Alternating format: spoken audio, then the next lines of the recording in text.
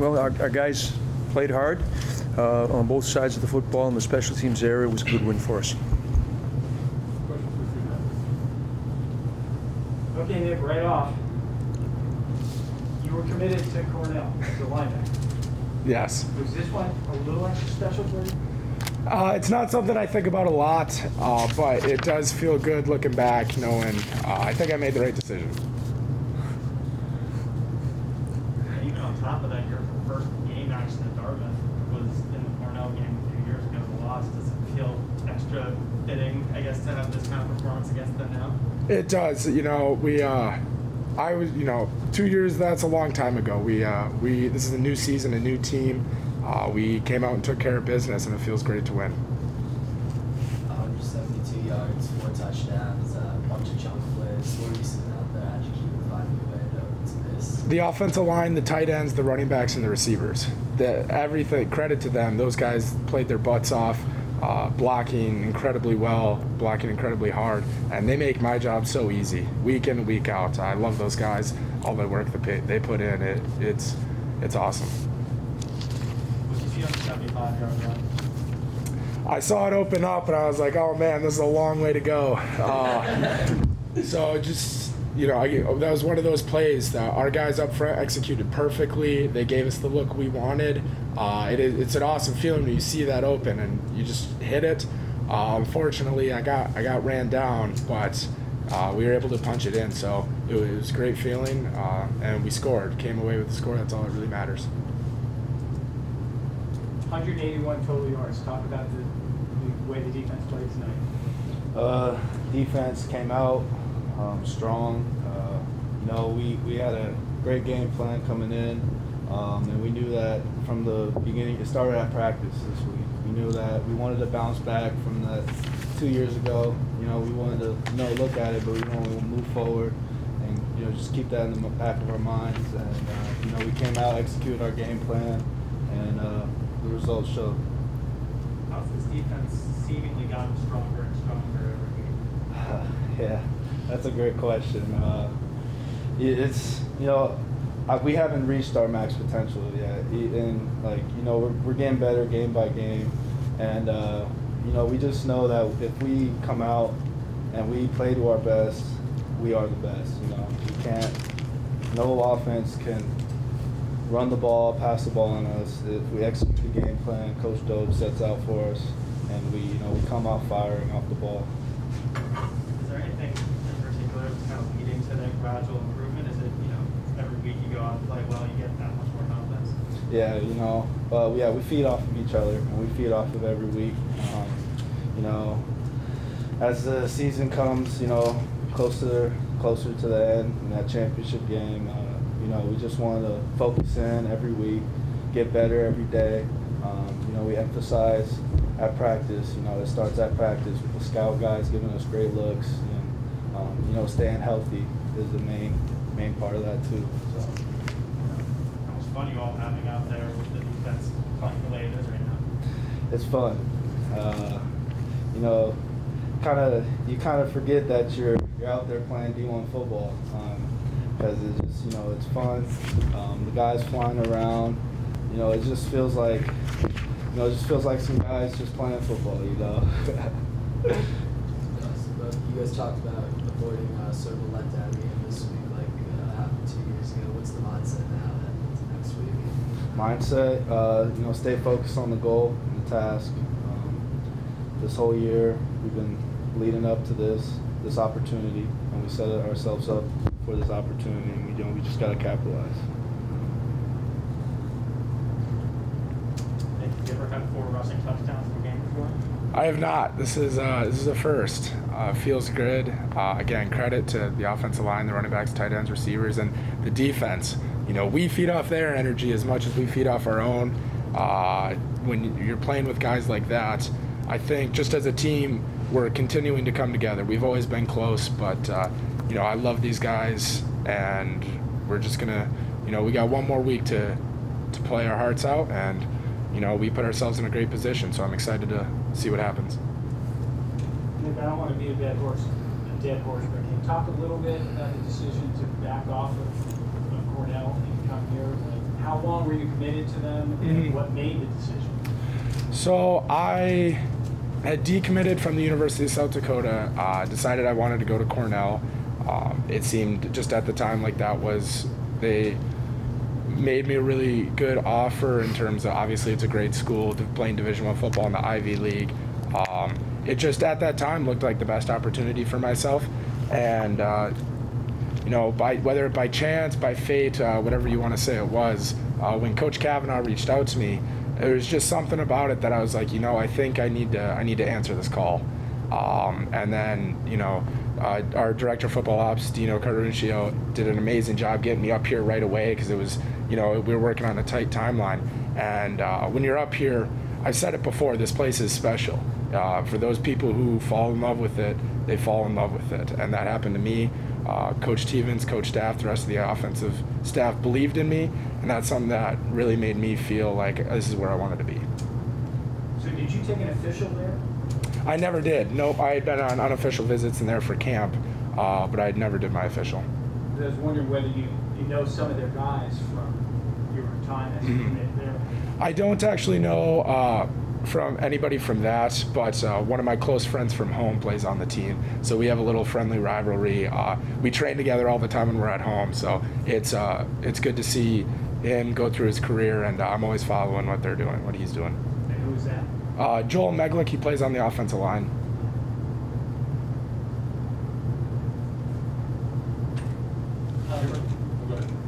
For both of you, one went away now from at least a share of the league title. What's the feeling? It feels great, but the job's not done. We have work to do. One more game. We come out, we do our job, we win. That's what we expect to do. That's what we prepare to do. And like I said, I'm excited to see what happens moving forward. Well, you know where I'm going. I got to ask you again about flipping him from Cornell, and what kind of linebacker would he have been? I mean, he's just a football player. He's tough, physical. He runs. He's a vicious runner. I mean, he doesn't want to get tackled, and he's throwing people off the pile and everything else. And, yeah, it's a great mindset to having a quarterback. And for him, I think the opportunity, and we said it was legitimate, to play a couple of guys. You know, you'd seen Gerbino, what we were doing there, and we felt that he could throw the ball a little bit as well. And I think he just believed that he was going to get a legitimate shot, which that was my intent as well. And everybody signed on, and he came out, and he loved it. You know, it's nice to hear that, just the impact the institution and the place has on people. So one went away. I know it's obvious you have one more game. What's it going to take?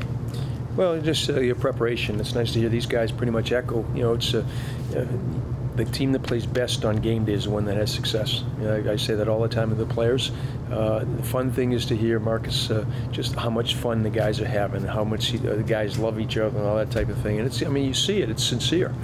A couple of times tonight, Ryan Block, Connor Davis comes over just after we saw his coach. He says, could Ryan kick the PAT? Now, Ryan's not even warm, but just the unselfishness. Hey, you know, nobody does that. And here he goes. The guys, there was electric on the sideline when we played most of our bench, and the guys getting in, and they cheer for each other because they work hard together. And it's it's a special group of guys. Very, very unselfish. What's it say about these veterans that culture you talk about carried through when you didn't play on it an entire season? Well, it's a tremendous credit to them, because I didn't know, and all along I said the culture. That's the thing we can't control. You have an absence. You have two classes that don't know each other, but the old guys kind of embraced and carried along the younger guys. The juniors were on when everybody else was gone, and they work with the freshmen, help those guys come along. And the coaching staff has done a tremendous job as well, just kind of melding and molding. So it's a complete effort across the board. Coach Georgia, they had 14 players back to the team that beat you 2 years ago. You had 3 starters back. How does this happen that you end up being that much better than this year? Well, you know, it's a lesson. Unfortunately, our guys learned it. You can't take anyone lightly, and that it happened to us earlier this year. And happened to us 2 years ago. You got to come out and play, and we have the capability of playing very, very well. But we're only as good as we play, not as people say. and the kids took it to heart. I worry all week long about, how we're going to show up. But we had a pretty good practice week, and the guys did. They came out and played. Sort of lost in Nick's game a little bit. It was also a huge day for Dale. Another great game, 7 for 7 yards and score. It seems like he's been playing better every week. Has it been sort of a concerted effort to bring him back in the offense like that? Yeah, he just kind of unassuming, and he just makes plays. His completion percentage, I don't keep track of that stuff. I don't know what it is, nationally, but he's as good and as accurate a passer, and he throws catchable balls. Just the throw and his great catch by Zach Baer, but just to pop it in, and then there's one down to J.J. Jones. There's no room for error, and he's putting it right where it needs to be, and that's. Yes, I was asking about Dale. Oh, Chesson. Yes. Okay, I'm sorry. Yeah. Dale. It's a shame that we missed him for in the better part of the season, because he's an explosive runner. He's a tough kid. He's one of the most popular kids in the team. His personality, he's always smiling, he's always happy, always upbeat. But man, he competes. And when you get the ball in his hand, he does not want to go down, and he has a speed to run away from people. Yeah, he's dangerous. And it was nice today. He had a bunch of catches, but 10 other guys caught the ball. And just the ability to sprinkle it around, that makes it difficult to defend and lock down, but people have to keep an eye on Dale. What makes Dale different than the other receivers you have on your roster, and what does he kind of open up in the past? He's got kind of an explosive takeoff. You catch the ball, and all of a sudden there's a spurt in. People take poor pursuit angles. His yards after catch is phenomenal. Paxton Scott does a great job as well, but that makes it so much easier. A 5-yard pass turns into a 15 to 20-yard gain, and he's always a danger if you catch him, and he can take it the distance. So it's people got to keep an eye, and Paxton Scott or Isaac Boston are out and about as well. And we've got some weapons, and Coach Schuler's done a good job. Kevin Daff with the offense and kind of mixing and matching, and then it's nice to hear a quarterback talk about his offensive line. These guys did a nice job protecting Derek as well. You bring up Paxton. Was it kind of just how it played out today that he wasn't as much a part of the offense? Yeah, and that happens game to game. Somebody catches a bunch, somebody else doesn't catch so much, and Chesson coming back has opened things up. Because when Chesson wasn't there, some of the other guys were catching more. They're still making catches and making plays, but you spread it around. Who do you focus on? It's a nice thing to have offensively. How special was it to be able to get a lot of guys playing time tonight, including some seniors in their last game? Yeah, no, it was special. And you never count on anything, but you really hope. The last time in a green uniform at home, to have a chance to go out and play, not just show up, but actually Max Telemark, at the offensive center. Max is 4 years, never misses anything. He's one of our best students. He just takes care of his business. Scout team, that's what he's done for 4 years. And have a chance to go out and play well, snap the ball well. We're moving the ball offensively.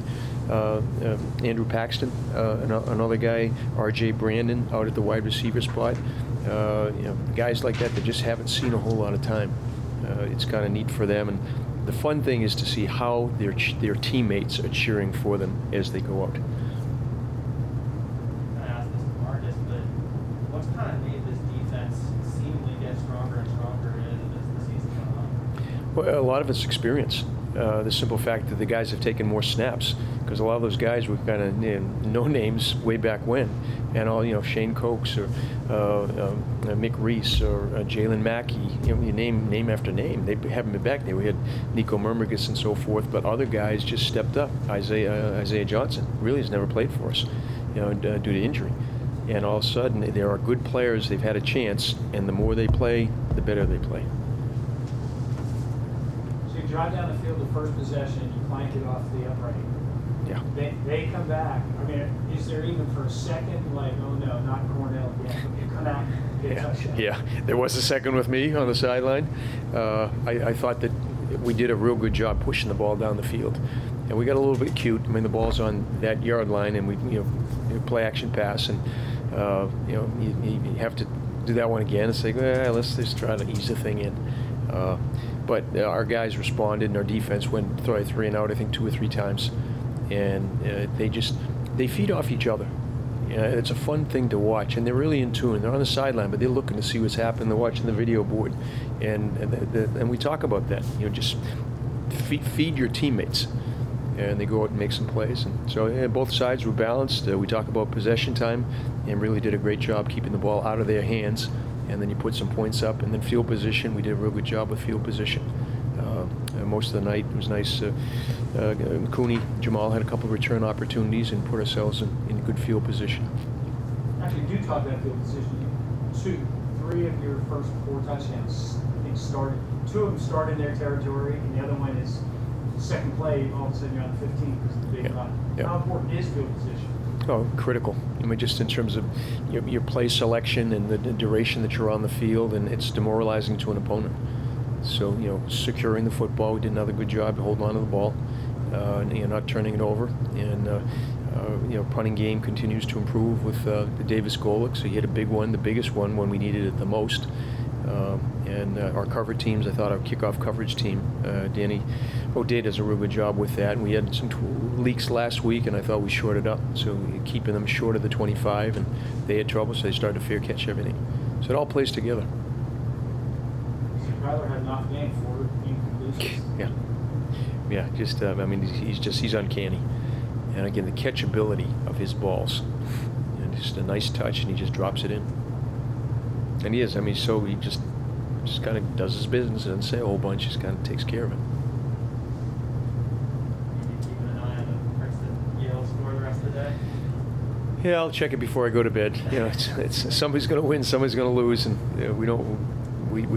Our whole thing, and I've said it to our guys, we talk scenarios. The only scenario that matters to us is what we do. Nothing else. We can't control that. We control us. And so obviously I told the guys to, hey, enjoy this. And the seniors, I think, are going to have a little dinner tonight together, which is kind of neat. And moms and dads taking pictures. And then the focus is on Brown. And Brown has, you know, one of the most productive quarterbacks in the league. And they are not afraid to throw the football. So you know, we've got to, you know, enjoy and focus tomorrow into the next one. And just one more, and that is Cornell's a better team, as you said, than the score would indicate and the record would indicate. Coach Archer, it's been a little bit of a struggle for him, but talk a little bit about how their team has come along. And you didn't see it today, but yeah, they're a much better football team. You know, we played well today, but they're solid. You know, across the board in the league, there's no really soft touches. You know, Columbia it's the best Columbia team we've played since I've been here. Penn, I don't know if they got nicked up a little bit, but it's solid. So it's in this league on any given Saturday, and it's, you know, there's no break. You keep playing.